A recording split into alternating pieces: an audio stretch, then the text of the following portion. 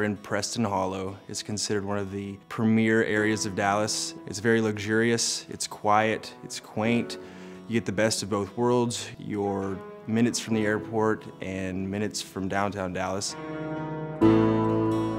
This property encompasses 25.25 acres. You can't find acreage like that this close to downtown Dallas. This home was originally built for Count Crespi. That was started in 1938 and was finished in 1941. The main house is actually 28,000 square feet.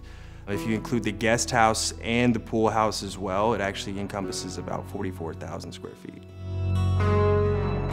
The main house here has 10 bedrooms, 12 full bathrooms, and 5 half baths.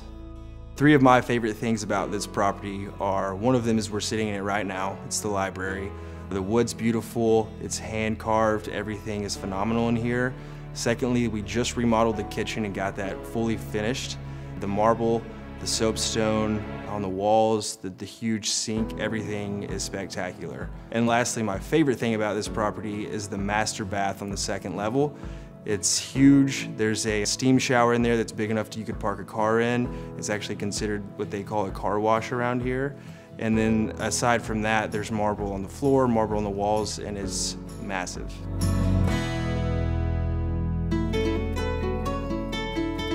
The current owner purchased the property last year, and to simply put it, the property just blew him away. He purchased 2 notable Dallas homes in a short period of time, and is simply selling because it's a business move. The difference between concierge auctions and traditional real estate is, in traditional real estate, you start up top, you make an offer, you counter, and you work your way down. In concierge auctions, we start from the bottom and we work our way up to get the highest price possible.